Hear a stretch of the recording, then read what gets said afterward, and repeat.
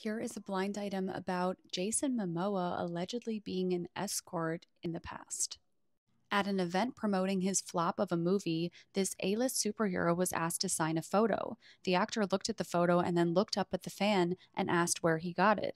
The fan's uncle was a photographer back in the day and took the photos that our actor used in his escorting days to attract clients. And again, this is allegedly Jason Momoa and Aquaman and the Lost Kingdom.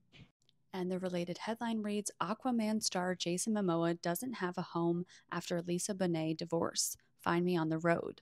Lisa Bonet filed for divorce from Jason Momoa 2 years after their split. He confessed to Entertainment Tonight, Bro, I don't even have a home right now. I live on the road, so I'm down to New Zealand to start Minecraft. I hope everyone loves it.